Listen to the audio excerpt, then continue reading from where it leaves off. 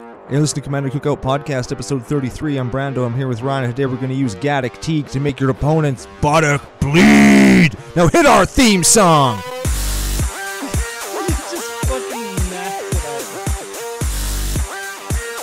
Hey Ryan, we're back for another adventure. How you doing, man? Good. I can't even help but laugh every time you say that. What is going down? A whole lot is going down. We're doing, I believe this is the last episode proper in our arc of opposition. Yeah, and you know what? We don't actually have a cleanup or wrap-up show for the arc of opposition. It was pretty clean, pretty clear, much like our monochromatic arc that we kind of started the show off with. Yeah. Oh, and you know what? Maybe a teaser for future episodes. We do have the enemy-colored bi-color decks or dual-color decks that we got to do too. Maybe that's when we'll do the wrap-up show. Ooh, that could be neat. Ooh, yeah. So that's 5 more episodes of content that I don't have to actually think about. I just have to build decks for. Yes, although building decks isn't as easy as oh, yeah. It's such a time suck. Right? It took like 3 days for me to build this deck. I like the deck. Excellent. And you guys are going to like the deck too once we get to it. Yeah, before we do, though. Yeah, we got all kinds of cleanup stuff. First, we're going to do what we always do, which is the social media coordinates. Yes. Social media coordinates. We are Commander Cookout Podcast at gmail.com. If you want to send us anything, deck lists, suggestions, love mail, hate mail, no nudes? Nudes. Yeah. We're also Commander Cookout on iTunes, Google Play, Podomatic. I think that's everything. Everywhere that actually picks up RSS feeds that you can listen to podcasts on, as it were. Who knew? And YouTube. Oh, yeah, and YouTube. Yeah. We got one of the shout-outs. New subscribers on YouTube. Cool. People actually, I guess, subscribe to things on YouTube and just let them play. Like lots of people do listen to podcasts or just listen to music on YouTube. Huh. Yeah. Neat. I didn't know that. We're also CCO Podcast on tappedout.net and Twitter. Tapped Out is where you find all the deck lists we're going to talk about in the future, in the past, and today. Yes, and some that we'll probably never talk about that are just on there. Yes, because we just put them in there because that's how we roll. Okay, shout-outs. Speaking of YouTube, you can also find us now on edhrec.com. What? Yeah. Really? That's a thing. We the reason that we started doing the YouTube content is edhrec.com picks up playlists and puts them on their community content page, and you can find other notables like we've mentioned them before, Commander's Brew, Command Zone Podcast, and now Commander Cookout Podcast on edhrec.com. That is an excellent Mount Rushmore of Magic podcasts. Yeah, for sure. And big shout out to Don Miner at EDHREC because we use their services, their everything that site provides, tons on this show because that's part of how we do our spicy calculator. Yes, it is. It's a great resource site, and you should all check it out if you don't already, which you probably do. We mentioned it in the intro, Gaddock Teeg today. And this being Arc of Opposition, we are doing what is not normal for a strictly Selesnya deck, green-white deck. Normally you'd suggest, or you'd expect maybe tokens. Tokens, big dudes. Big dudes, tokens, lots of enchantments. I'm thinking of Captain Sisay. I have a Captain Sisay green-white Selesnya deck, and it is exactly all of those things. There's token production, there's big dudes because Sisay finds angels. It's quite control-y, lots of enchantments. Is that what we're doing today? Hell no. No. What are we doing? We're doing a Voltron deck, Ryan. Yes! Gaddock Teeg, Voltron, and if you wanted to hear more about any of the Voltron stuff we've talked about in the past, you could, of course, go to, we point back to it all the time, episode 11. 11 is our archetype rundown, and also episode 15, where we did Ural the Fist Stalker. Yes. Yep. Actually, in this same shitty studio that we're in. Yes. The wood age, creaky, squeaky studio. Yeah, all of the mic arms squeak. There's no mic socks on any of the mics. Both of our chairs, the wheels don't work, so we can't roll around. My chair is hanging on by like one screw. I feel like I'm going to die at any second. Mine had a mic sock, but I turned the mic and it flew across the room. Yeah. So. It's terrible. Wow. You know what? I'm still thankful we got a good studio. That's true. Despite being the shittiest studio at the station, it's still pretty good. It's still many more dollars than we have worth of studio. Oh, I had one more thing, and I think that you got a funny story. I sure do. A couple weeks ago, we were talking about Kervek the Merciless. Yeah. He's such a dick. He's a real penis. Who did we play the other day? Oh, Corey and his Karavik the Merciless. Oh, and you know what? I think we found the niche. He costs 7 mana to cast. Yes. If he was printed today, he'd probably cast 4. Mhm. Anyways, there wasn't enough players at the table to really dink stomp the Karavik Merciless player into the ground. Correct. And We got rolled. I was just going to say that, but then I thought we didn't really get rolled because it was a pretty good game. We all ended the game like you had 12 life, Corey had 18 or 19, and he won. And I went from like 12 to 0 in one turn because I cast a couple things to try and get rid of Karavik. It didn't work. Right. So, I mean, I was at 12. You were at 12, whatever. Corey was at 18. We were all beating each other down pretty good. But if there was one other player that was being affected so heavily by the Karavik player, I think Corey would have got stomped because it kind of would have been 3 against 1. It is very oppressive. And he played it on like turn 3. Yeah. He got the ramp out perfect. The ramp out perfect, and then he had the, Basilisk Collar. Yeah, to give himself lifelink, or else he would have been dead because he gained like 20 life off that Karavik, and he ended the game with 18 or 19. Like, he would have been almost perfectly dead. Oh, that would have been nice. Yeah. And then I would have won. Most likely. Probably. What are you talking about? Beer story. We got to go get beer because we're doing open flippy.drinky today. With a power cube. Oh, yes. Oh. Beer story. So, I go to see my friend's band on Thursday. Yeah. Her name is Zelda. Zelda, Belladonna, and the Deadly Nightshades. If you look them up, they're very good. Is that the name of the band? Yes. Her name is Zelda Belladonna. That's her stage name. And then the band is the Deadly Nightshades. They're super good. Whoa. So we went to see them at a local gay bar that used to be a local boxing club. I know what you're talking about. And I hadn't been in it since it was a boxing club, and there was like broken teeth on the floor, and there was blood everywhere, and it was really gross. And now it's like all of that, but a bar. Oh. Now, why would you want to go to a bar where there's, that sounds terrible. How much do you pay for a craft pint at a bar, Ryan?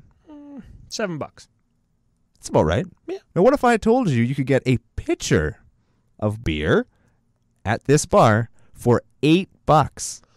I would say, what are we doing here? I don't care that there's a foot of snow on the ground and it's freezing.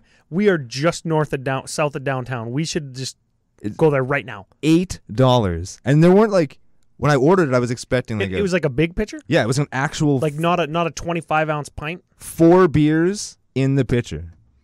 It's pretty good. Yep. I wasn't even going to take a glass, but they made me. I drank 2 on a Thursday, and Excellent. I woke up to go to work the next day. Oh, I'm not 22 anymore. No, I'm not. No, all of those things are great except for the morning after. Yeah. Oh. And shout out to not being 22 anymore. I went to me and Rebecca went out. My parents came down to babysit the kid for the night, and we went out to McGuire's. It's not called McGuire's anymore, and you didn't call it McGuire's even when it was called McGuire's. The Dirty Potato. Yeah, now it's called the Thirsty Scholar. Shout out to that place. Dirty Potato. We went there, and it was, what was Halloween this year, on a Tuesday or something? Yeah. We went on the Saturday, and I didn't think, oh, fuck, it's fight night or whatever, and we're going to the bar on a Saturday. No, Halloween pub crawl. Worst. Everybody was yelling and screaming. Our waitress I knew from a long time ago because we used to go there lots. and now I said, oh, okay, I'm not 19 anymore. Got it. And she still works there? Yes.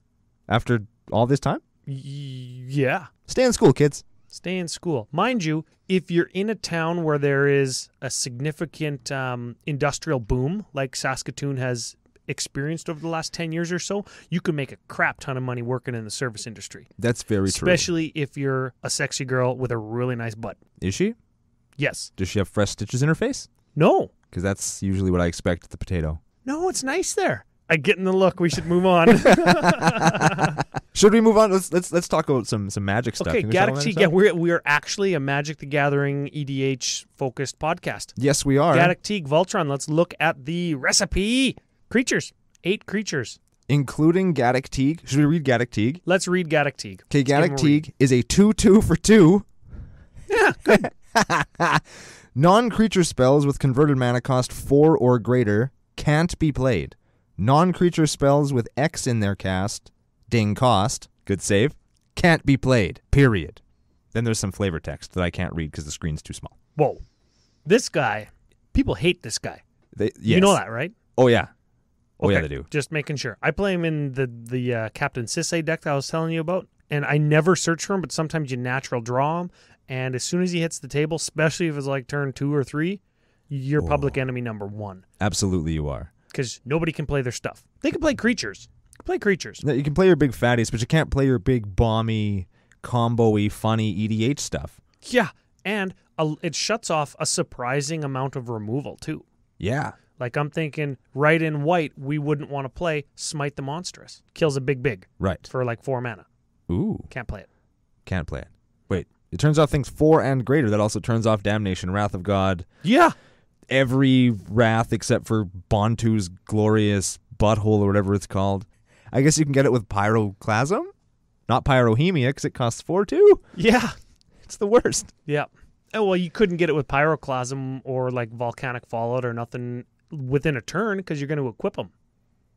That's true. Yeah.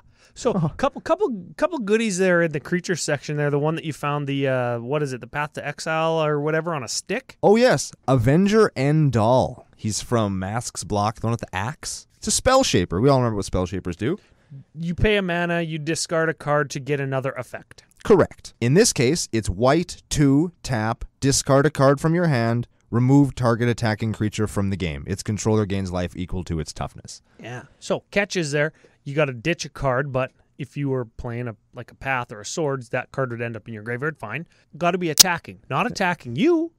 Yeah. So it can still attack, and you just let it happen, right? Yeah. Just don't attack me. It's basically condemn on a stick. It's onboard tricks. Yeah. Right? It's excellent, and it's repeatable, and it can take any dead card you have and turn it into something great. And do you give a shit if people gain life? Nope. And why is that, Ryan? Mostly because Voltron. Exactly. Voltron, any of the new kids, 21 damage from a single commander, you're dead.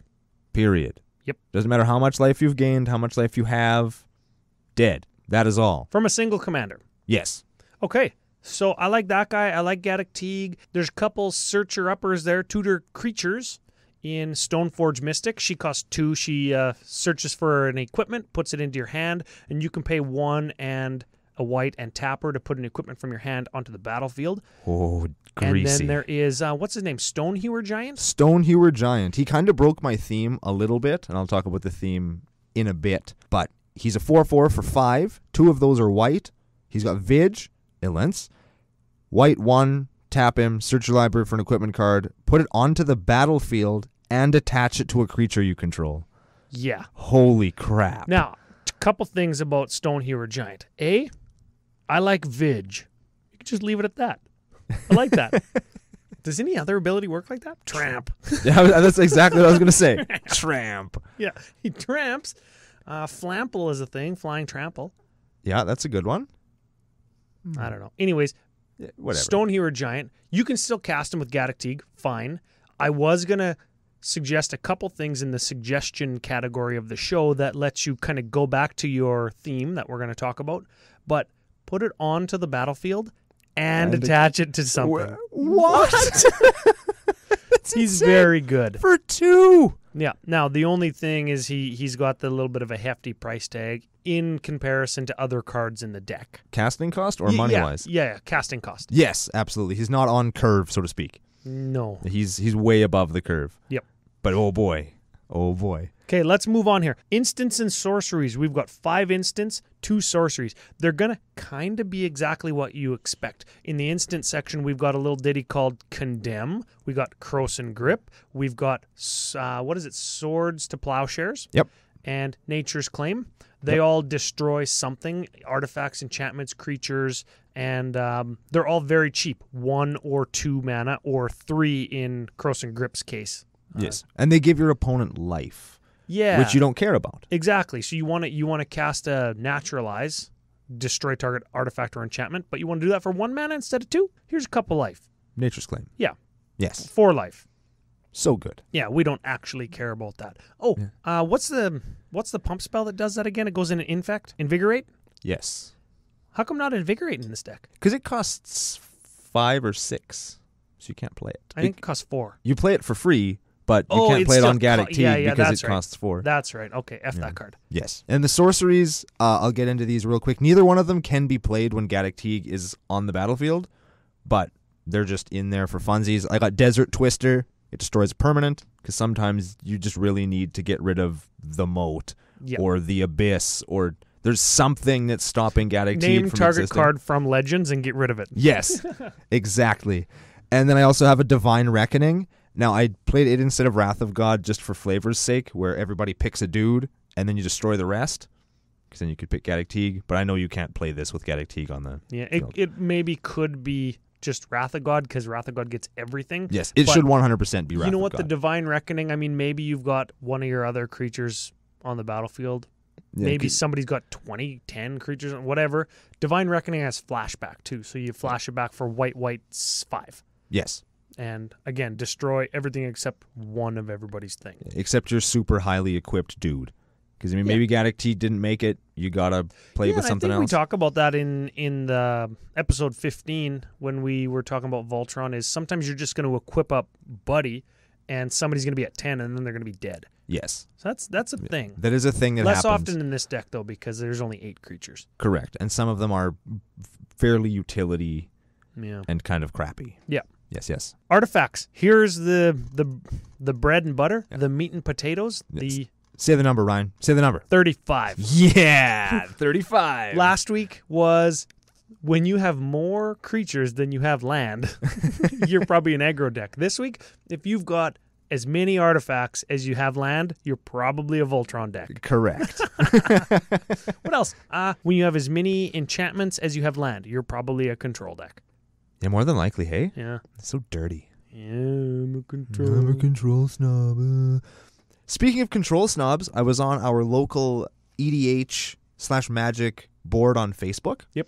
And one of the guys who is a control snob likes to play Mono Blue, Jace, win with Temple Bell, Lab Maniac combo all day long.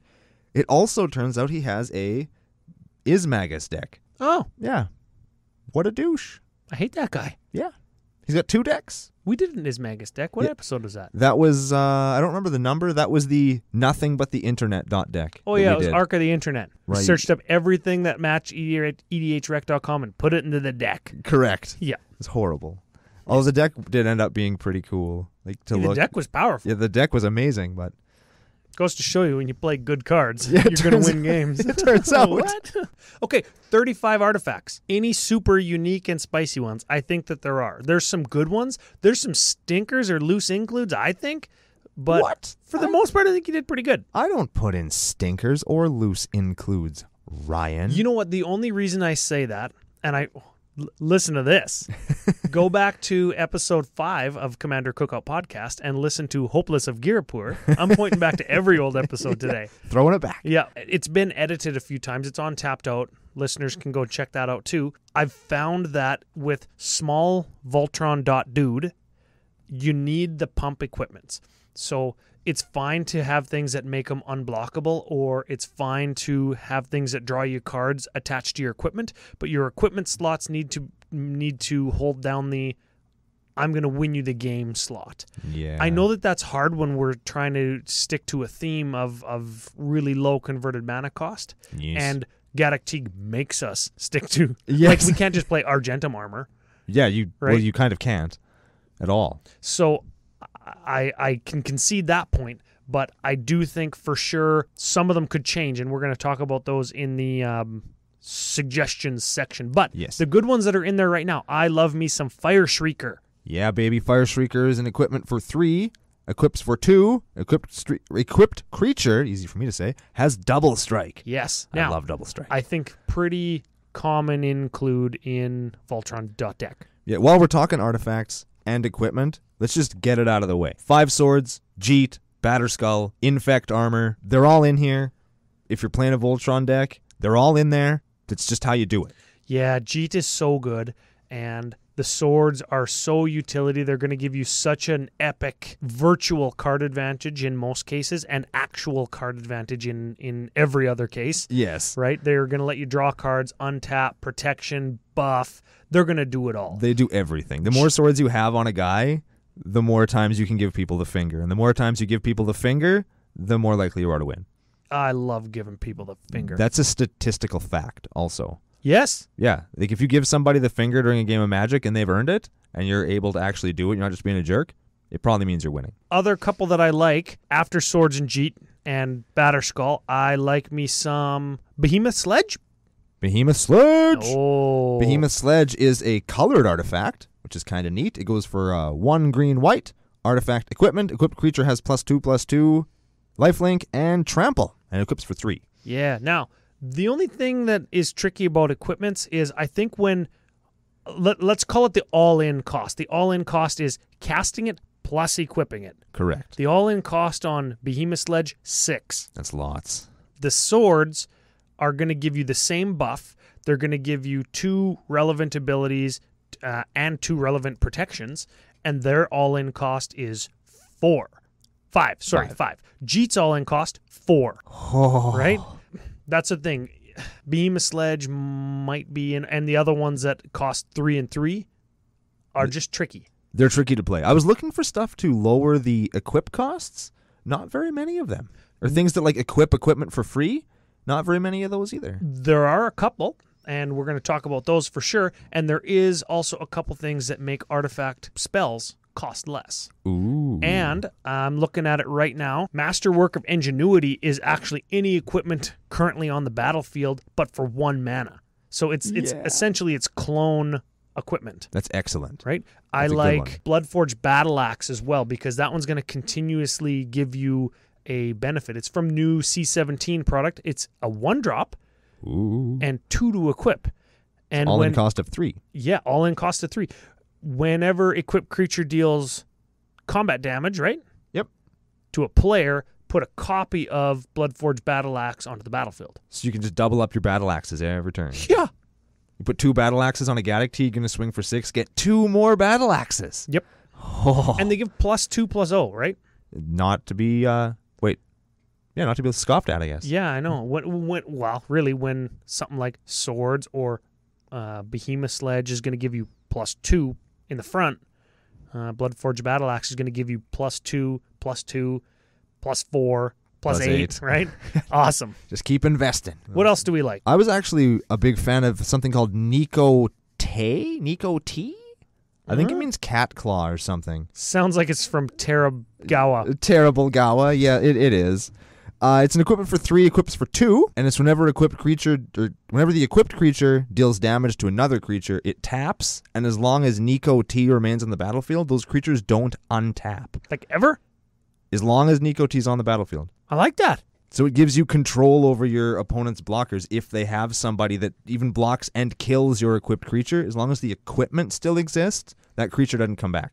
Yeah. They're tapped, and they ain't coming back until somebody shatters that thing.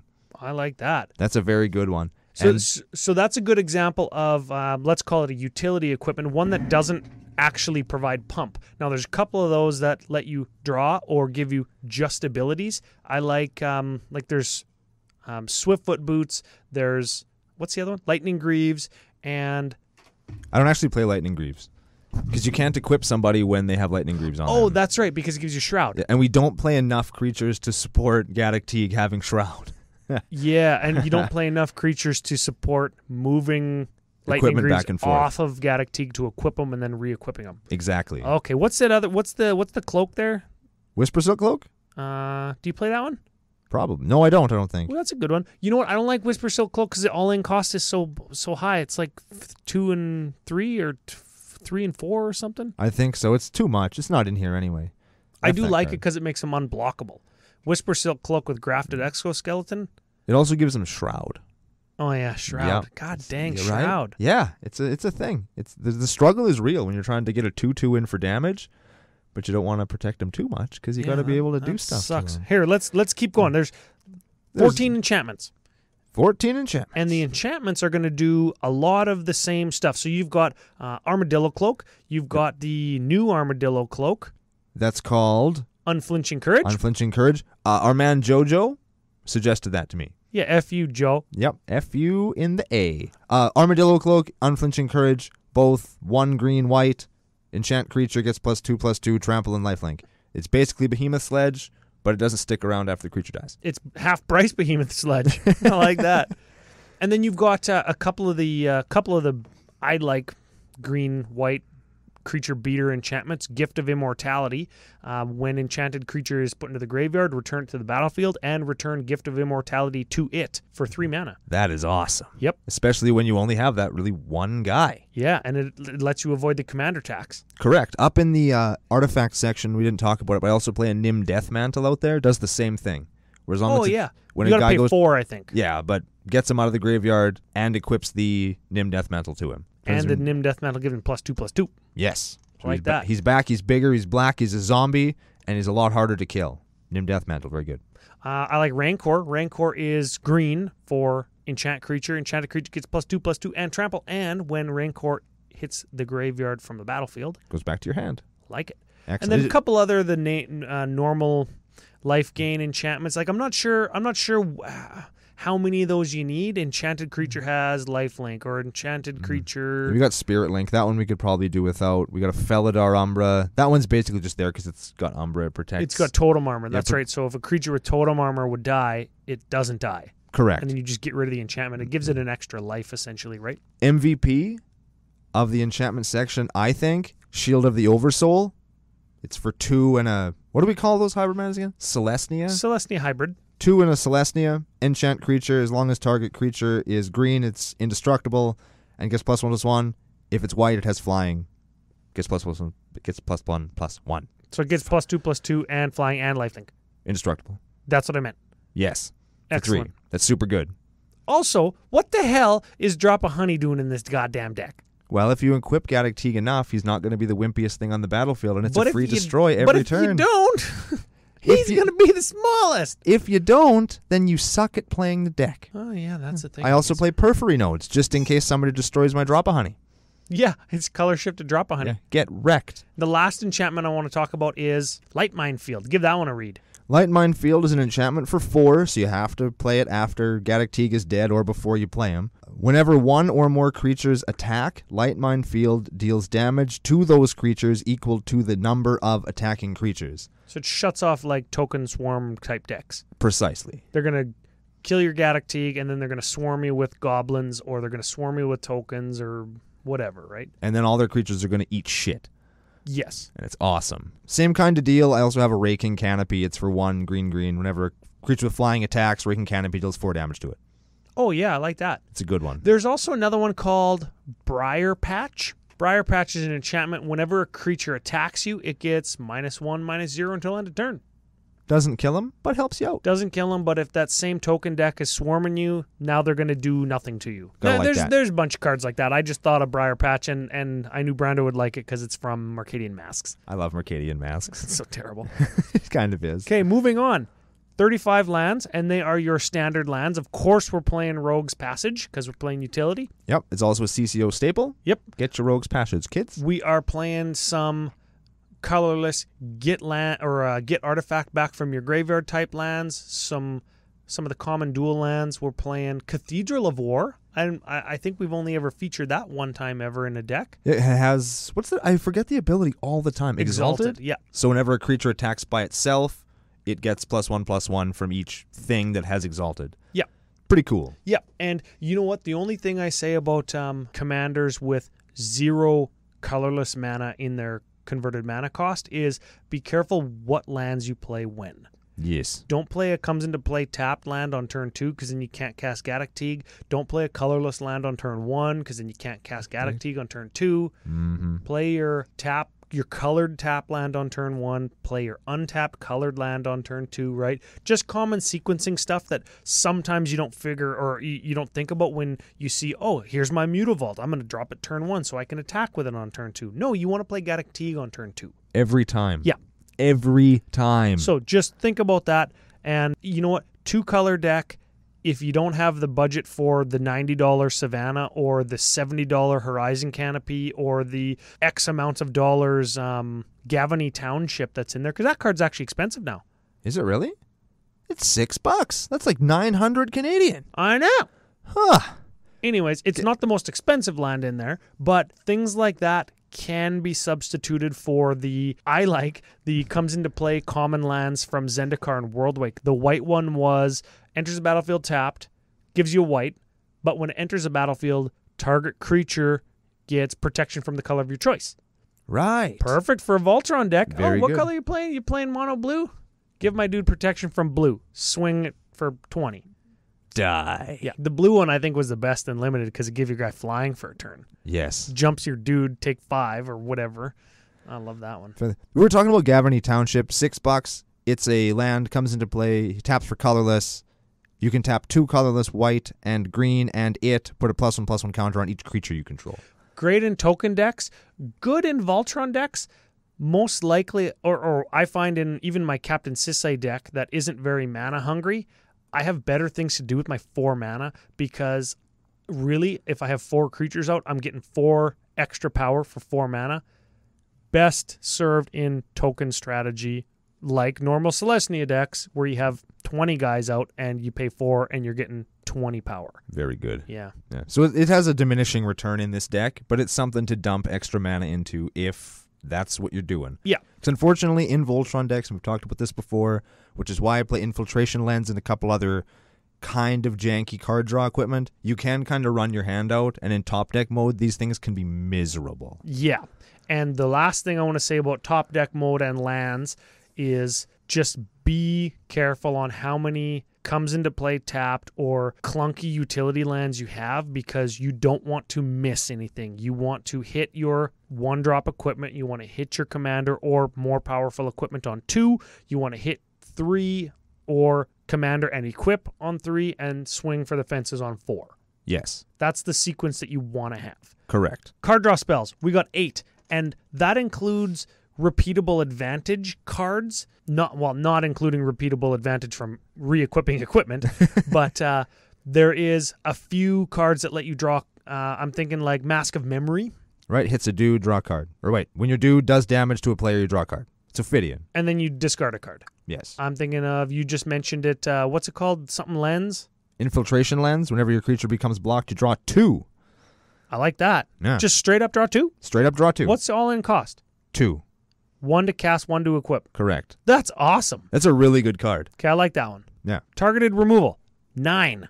Yeah. And I'm counting like Sword of Fire and Ice on there. When you swing and hit, you deal 2 damage to something. Right. I'm counting Jeet. Because you can remove counters from Jeet to shrivel up their creatures and kill them off. Yeah, I'm counting Swords, Path, that Swords to Plowshare on a stick, Spell Shaper guy. Right. There's lots of ways to kill stuff. Yeah. There's also a Godsend. When it hits somebody, you can remove a permanent from the... Whenever it attacks, you remove a permanent from the game.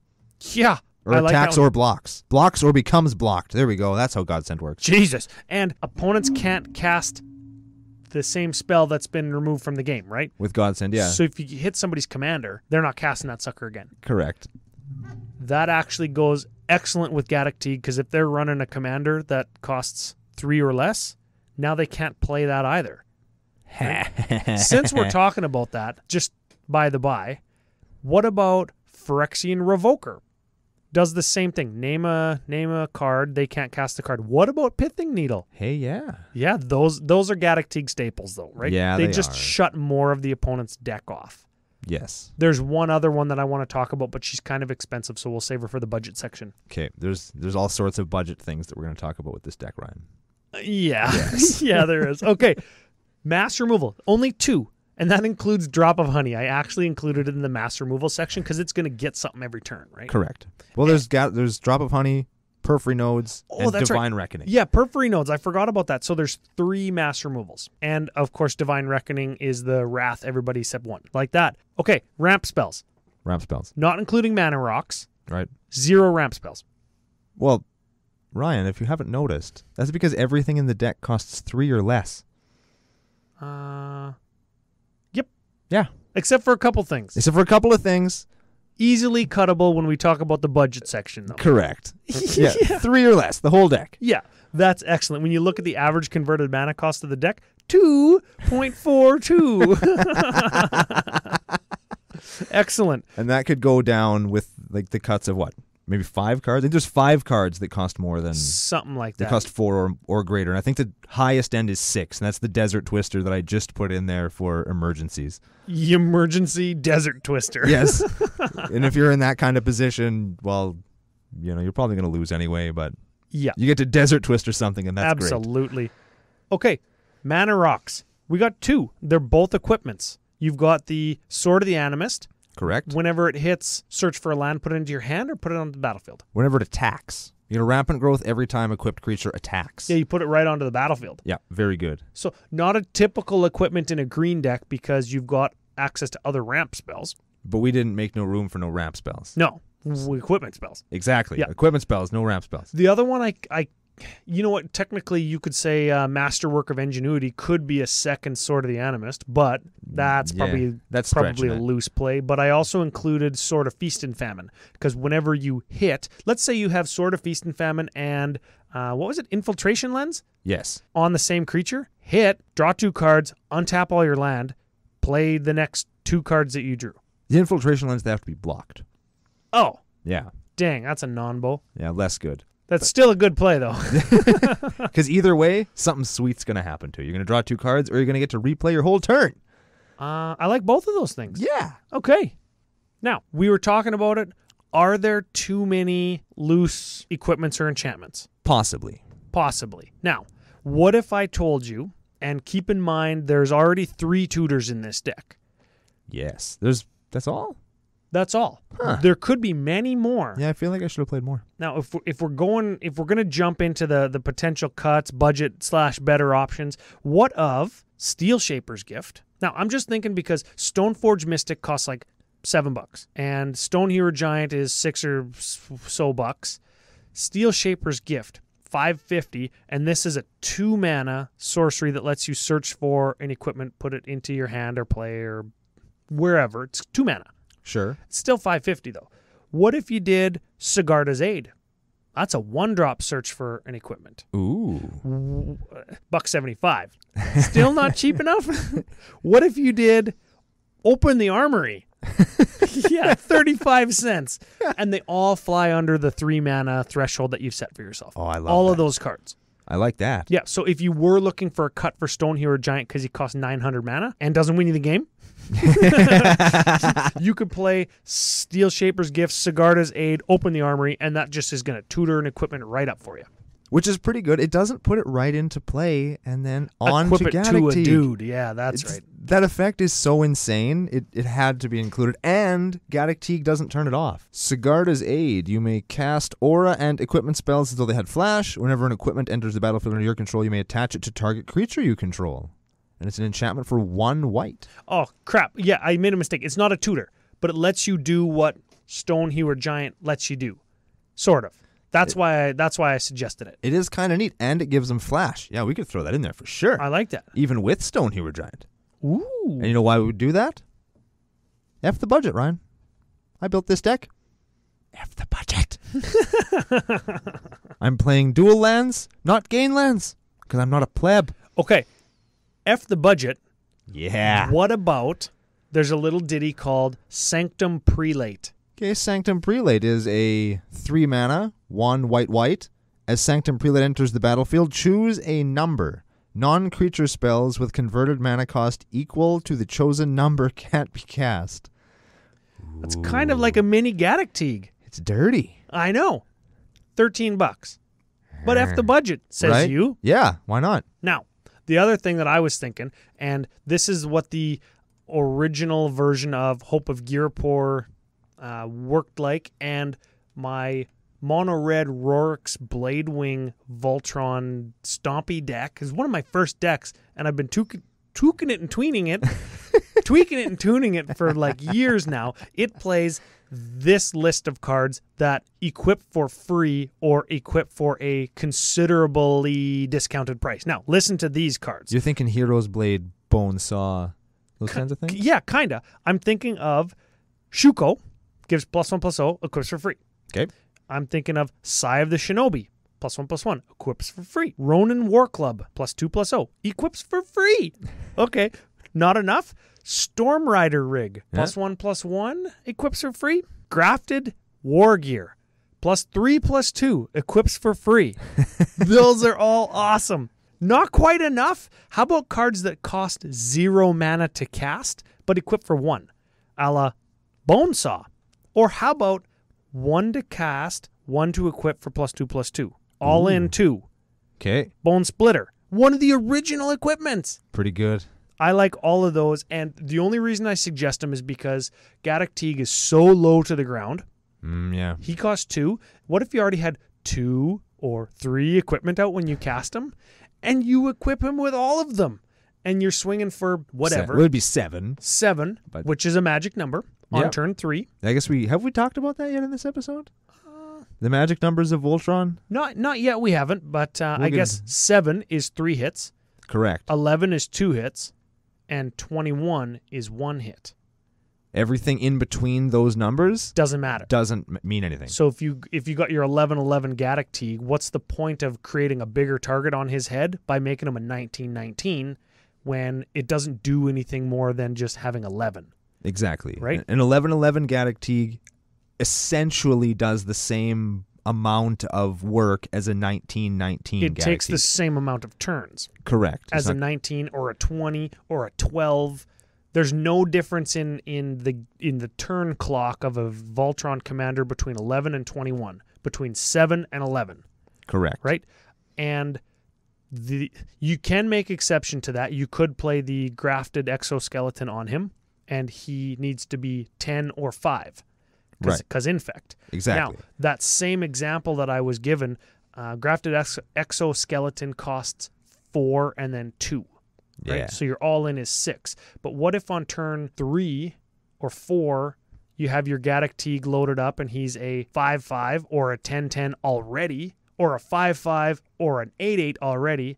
Turn 4 you hit him with grafted exoskeleton and boom, there's Victory the game. is yours. Okay, now, if that all wasn't enough, let's keep going. Now, you did have a little include that I like, and you had it in the Ural the Miststalker deck too, Sword of the Chosen. That card is so terrible. But also, check this out. Sword of the Chosen, artifact from Stronghold for 2, tap, target legend gets +2/+2 till end of turn. Yeah, so it's got to be a legendary creature. Yep. It's fine. Gaddock Teeg. Yeah.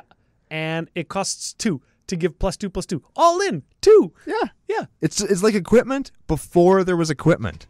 Yeah, it's like Bone Splitter. Maybe that's what Bone Splitter was based off of. Maybe 2 mana for 2 power is like the going rate. Also, that's a beautiful painting. That would be a sick-ass painting like above a pool table or something. Yeah, it's like a oil painting of this dude with a sword, and he's totally going to own somebody off page, I guess. would like to see that sucker like, I imagine in my head that would be like just a full size, like it's like 4 feet by 5 feet. It's like, it's huge. Yes. That would be sick. Also, if It's that sword was on $1,000 to fire, it'd be frame. great. Yeah. Yeah. Damn it. Or you could just tear apart an old house and use the boards to make your own frame. Ooh. I have a buddy that does that. Yeah, that's a thing now, right? Yeah. And what do they call it? Shabby chic design. Yes. That's Yeah. Weird. probably what his fucking company's called. Why the hell Shabby do we chic know that? picture frames. Why do we know that? I'm building the house right now. Oh, yeah, okay. Anyways, next couple freebies. Okay. You could play Hammer of Nazan. What's the Hammer of Nazan? Hammer of Nazan is equipment. Now, here's the thing. Costs 4. Okay, I hate it. 4 and 4. But when you know what it does, whenever Hammer of Nazan or another equipment enters the battlefield under your control, you may attach that equipment to target creature you control. Then equip creature deal or has +2/+0 and has indestructible. That's pretty good apart from the 8. Yes. You could equip it for free if you played Nazan. Nazan Revered Bladesmith?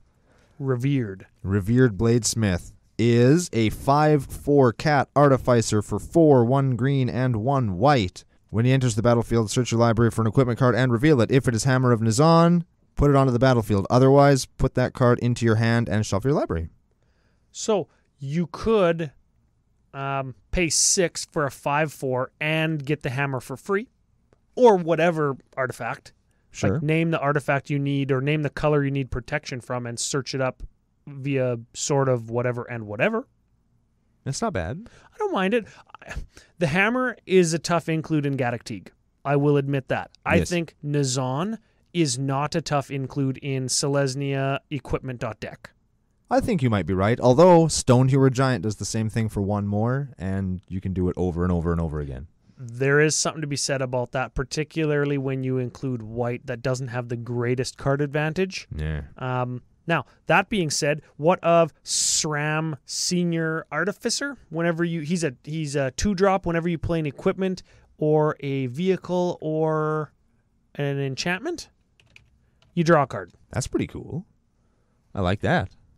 So he's good. He's like 69 cents. Ooh, budget. I like that. Yeah. Finger twiddle. Now, speaking of budget, I mentioned a couple that were like $5 or $6, $13. We talked about cutting some of the duels, fetches, filters, because it's only a 2-color deck. Yeah, you don't really need all that stuff, but if you got it, you might as well play it. Yeah. Now, another one of the little ditties, this is just an aside while we're talking about budget, that you included was Magus of the Tabernacle.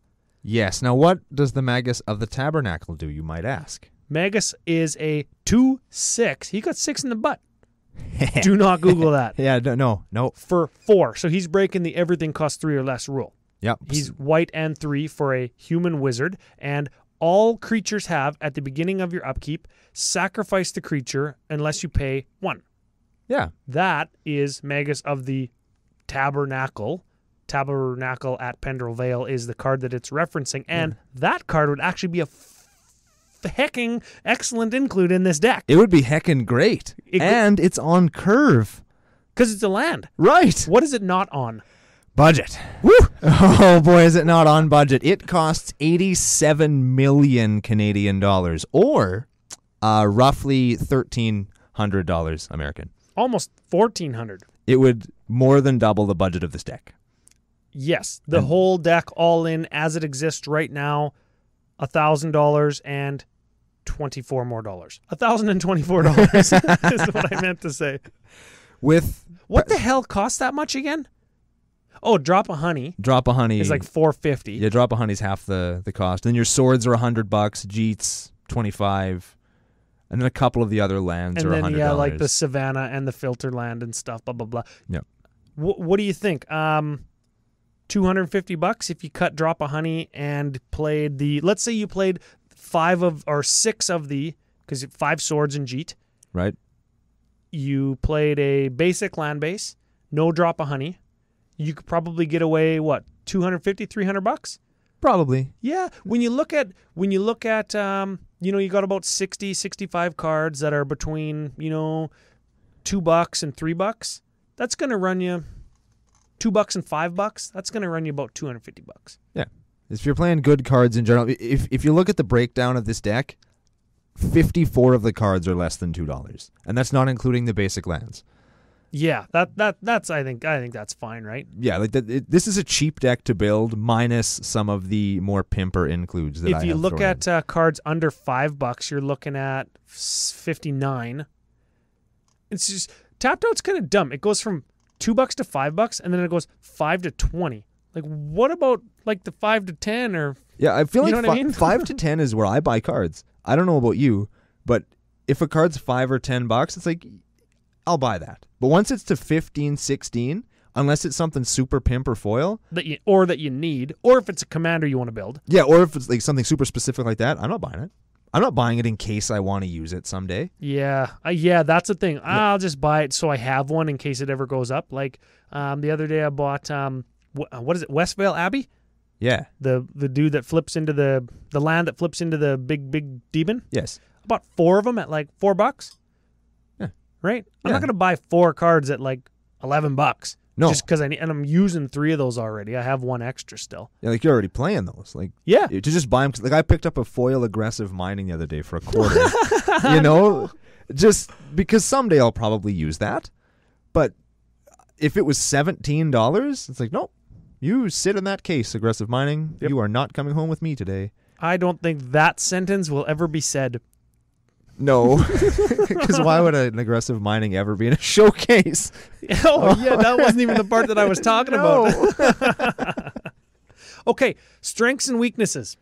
Now that we've gone over some of the budget and or lack thereof. Yep.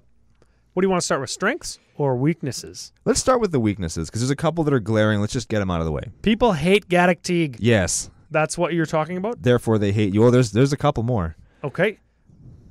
Suffers from typical Voltron setbacks. Meaning your artifact wrath. A well-timed Vandal Blast will wreck your whole weekend. Yep. You will just give up. Yep. You basically quit because you're screwed now. How about this one? This is a little ditty that the Commander and guys were talking about just the other day. What if I was playing a card that gave your Gaddock Teeg protection from green and white? Ooh. You can't cast any of your stuff on it. Oh, except for the equipment. The equipment, yeah, well, I'll also Vandablast you. Yeah. You're done forever. Yes. Yeah. Now you're You can't finished. even target your Gaddock Teeg with your own removal spell to kill him.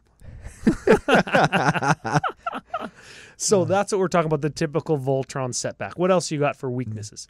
Mostly just the typical commander setbacks. Yeah. Those are the glaring weaknesses. And Gaddock Teeg is very small. He is small. Like when we were talking about Uriel the Fist Stalker, that's a dude by playing the deck, as soon as you enchant him, he's a 7/7. Well, he's a 5/5 naturally. Yeah. So as 5/5 soon as for 4. you give him anything. Oh no, 5/5 for 5.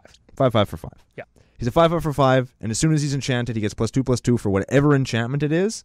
And so now he's up to like level 1, 3-turn clock, beat you down, Voltron commander. Gaddock Teeg is not that. Now, Gaddock Teeg has to be pumped with things. He doesn't get pumped just by having things on him. The things have to pump him. get pumped. And you need a few of them to get him up to that turn 3 clock, turn 2 clock. You know what I mean? Where you're going to kill somebody in 1 or 2 or 3 swings, which is where you kind of want to be with a Voltron deck. Because swinging with a 4/4, Yeah. they'll take it 5 times and then kill him. Yeah. That's a thing, right? I think that's a thing. Let's talk about that for a minute. You say swing for 4 with your Voltron commander. I think is that the right play to do, or is it very circumstantial? Very circumstantial. I've swung for 4 like 100 times with Hope of Gearpour.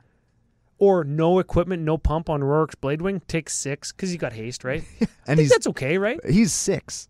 He is 6. 6 is not 4. It's 6 is also not 7. That's true. So it's still going to take me 4 turns to commander somebody out. Although the 6 could go into other damage too. They're still taking regular damage. Yeah. And 4 is a lot you more know like what? 4. 6 this time, 8 next turn. Right? Yeah. That's still 7 and 7, really. Yeah. Anyways, moving over to the strengths, I think the deck's fast. It is. And we've said that as a strength for the last 2 or 3 weeks now. I think because we're aggro players, we're trying to build fast decks. Yeah. But if you're like turn 1, equipment or enchantment or soul ring or whatever, turn 2, I think you've got like something like 14 equipment or 2 drops. If you don't play Gaddock Teeg, turn 3, another equipment or Gaddock Teeg and another equipment.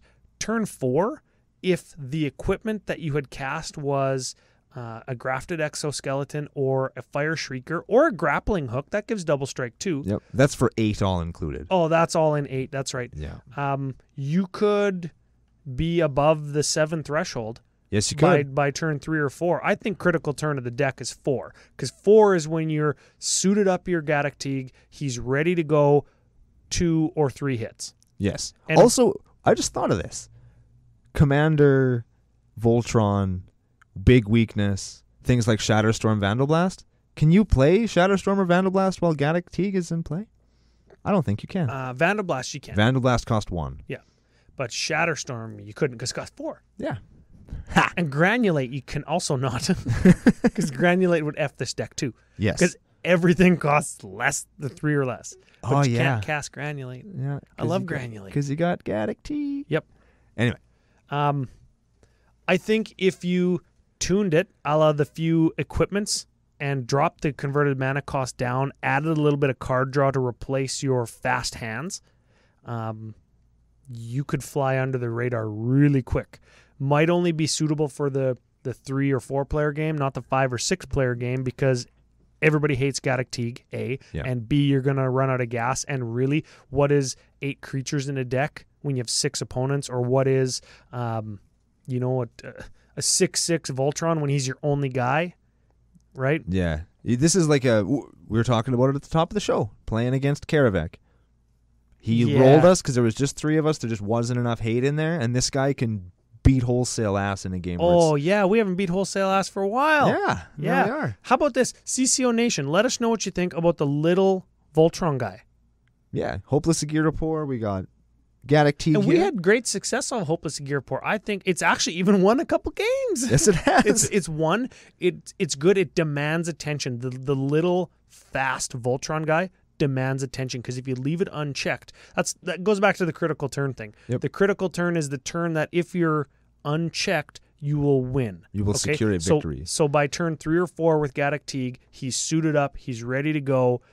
If nobody does anything, sure, it's a 3-turn clock, but you've got removal, you've got tricks, you've got surprises in your hand that say, oh, just kidding, on, let's say, turn 5, it's not an extra turn now. You're going to die this turn if you can't deal with it right now. Oh, you've made a bunch of blockers and they're all green. Here's my sword of protection from green. Get wrecked. Yeah, exactly. Yeah. So I think that that's a definite strength, and if you wanted to tune the deck a little bit, you could take advantage of that under-the-radar quick Voltron even more on the cheap, because those equip for free artifacts, and those couple cheapy search for artifact cards are actually very inexpensive. Yes. So if you're down with that, for sure. What's next? Card of the week? Card of the week. Yeah, that's it. Yeah, you got to say it right. You got to say it correct. What is our card of the week this week, Ryan? We had it. Surprisingly enough, it's something from Terrible Gamma again. Oh, no. Right? It's a little ditty called Kusari Gamma. It's an equipment for 3, equips for 3. It gives shitty fire breathing, which means 2 colorless plus 1/0. It's shitty fire breathing. But, get this, whenever equipped creature deals damage to a blocking creature, Kusami Gami, whatever it is, deals that much damage to every other creature that player controls. Excellent. So it wipes out their whole team if they block them. Or if they don't block them, just dump all your extra mana because it's turn 8 into it and give them +4/+4. Yeah. That never hurts. And win it up. It's very good.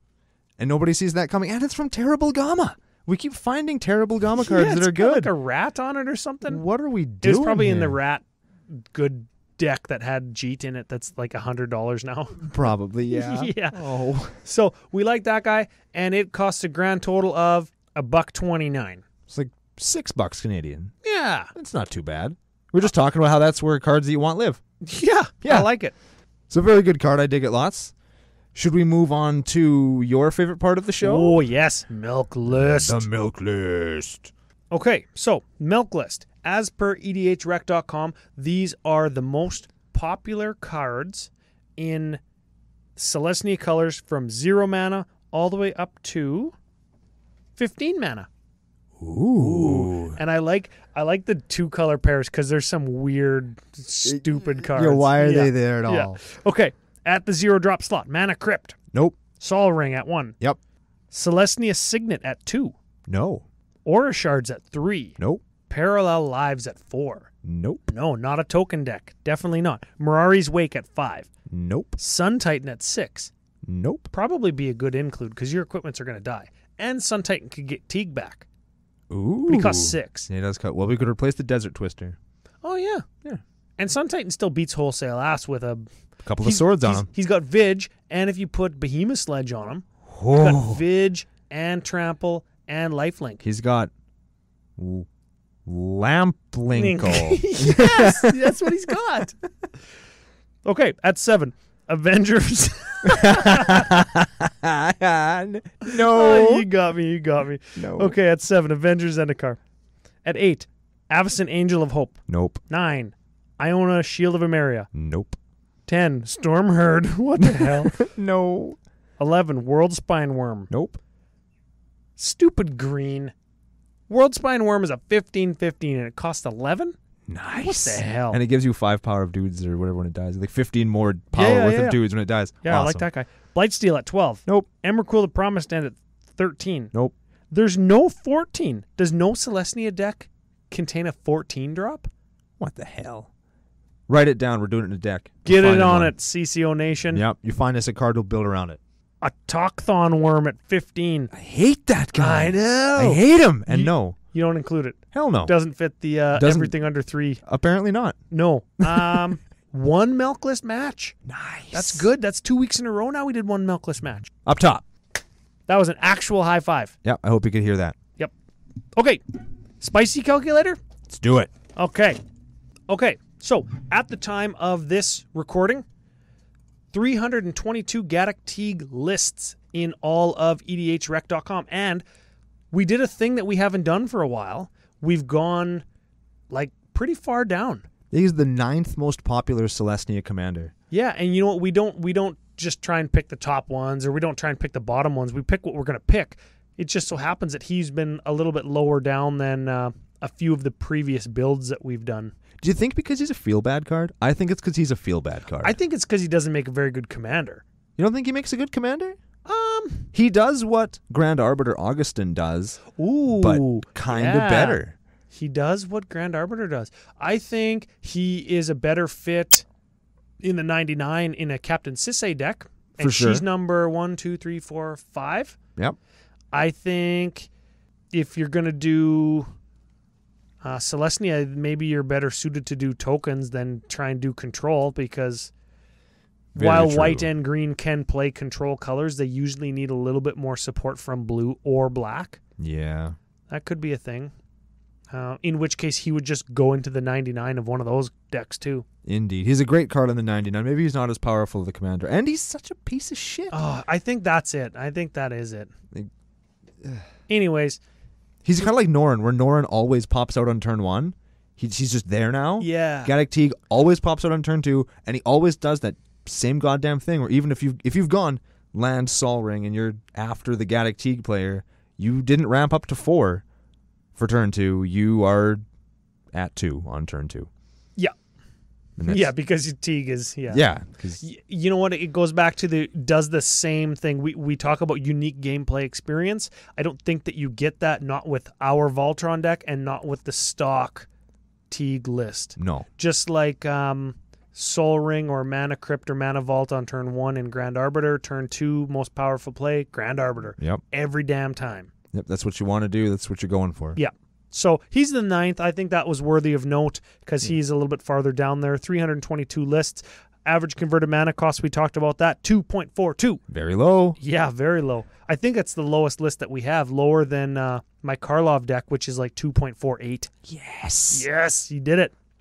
Okay, critical turn. Talked about that. Turn 4. Very good. Turn 4, unchecked. You're going to beat somebody to death. I love beating people to death. Yeah. Optimal game size. I said 4. It could be. It could be 3. It probably is 3. 4 is pushing it, I think. 3, 4. Yeah. It's going to affect the spiciness a little bit, but with some not tweaks, that much. you could definitely get to 4. The way it is now, I would say 3. Okay. Uniqueness rating. This is different cards in our list than the stock list on edhrec.com. There are 52 unique cards in our list. Yes. Yes. That's good. That's good uniqueness rating. That's a good one. Maybe Gaddock Teeg isn't a Voltron commander.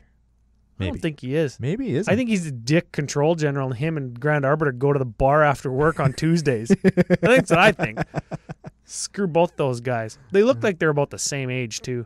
Yeah, old They're bastards. old crotchety dudes at your work that are like, they don't work any harder than they have to because the younger dudes have always been better at their jobs than these guys have been. But they've become proficient at what they do so much as they can do it really good and we can't actually replace them. Those bastards. Sons of bitches. Sons of bitches. Anyways, 3 tutors in the deck. That really hurts the spiciness rating because it was very high and then the 3 tutors dragged it down. Yeah. And overall, when you put those tutors in, I think that they're very well suited because Stoneford Mystic, come on, she's the best at what she does. Correct. Stonehewer Giant, Commander Staple, goes in. Absolutely. 100% of the time. What's the third tutor? Enlightened Tutor? Enlightened Tutor. Yeah, Enlightened Tutor. You had to think about that and lean away from the mic, but you got there. 45 spicy. That's okay. Not terrible. Take out the tutors, which you shouldn't, by the by. Well, let's just do if we did. 67. Nice. And that's with 1 tutor because the formula lets you have 1 tutor. The 1 is Stonehewer Giant. You think? Absolutely. Costs like 8. It's repeatable. Costs 7. It's repeatable and it equips. And it gets under Gaddock Teeg's oppression. You can get something that you could get your grafted war gear. Grafted exoskeleton. Grafted exoskeleton with the Stonehewer Giant and equip it. If you were to play, Nazan's Hammer, same thing. Yep. Yeah. You just get it. You still got to pay the mana up front, though. Yeah. But after that, every turn if he's unchecked, right? Yeah, Maybe he's your one guy with your Divine Reckoning that you pick, and you just bin Gaddock Teeg every time you cast Divine Reckoning. You just cast him again for 4, cast him again for 6. Because he still costs less than Stonehewer Giant. Yeah. But, the spicy went down 20 2 points because of those 3 tutors. And again, the 3 tutors, they just eliminate or reduce the chances for a unique gameplay experience, because probably, like, how many times out of 10 are you searching for a sword to give protection? Every time. Great strategy. Or if you just want to beat wholesale ass, how many times are you going to search for Batterskull? Every time. How many times has a Stoneforge Mystic searched for a Batterskull? I'm pretty sure that's why they printed one of the 2. Yeah. Because they really liked the other one and just wanted to make it way better. Yeah. I'm talking about across all of Magic. Yes. How many Stoneforges have found Batterskulls? I would say all of them. Oh! If you ever met a Stoneforge that didn't find a Batterskull, the person that owns that Stoneforge is an idiot. And F you. That person is Joel. The first time we played his cube, when I had a Stoneforge Mystic in my pack, picked it. Next pack, didn't pick the Batterskull, and then passed it to the guy to my left. And the guy was like, "You're so stupid. I just seen what you picked." And I was like, "Wait a second. You saw my Stoneforge Mystic? F you." And then you didn't take the Batterskull? You're an idiot. And then I showed him. It was a Sword of Fire and Ice. So I don't know what the right pick there was, but I won. So there you go. F that guy, and F the guy I played. And F Joel. Oh, that was so good last week. Yeah. F you, Joel. Okay. What else? Anything else we need to say? Brando's final thoughts of the day on the deck. Brando's final thoughts of the day on the deck. It's not my favorite list that I've built as far as Voltron commanders go, but I think it's lots of fun, and it's a unique thing, which is why I tried to keep it below 3, because it is essentially the same deck as Ural, but it's not as efficient as Ural. If you want to play a sweet Voltron list that you're going to win lots of games with, play Ural. You want to sneak out a few games in a small group, our boy Gaddock Teeg will get you there. And speaking of that, get you there, we're going to get you there with an extra special bonus episode later on this week. It's going to outline some really exciting stuff. And then shortly after that, we're going to be back with a new arc on the next episode of Commander Cookout Podcast. Hit our theme song!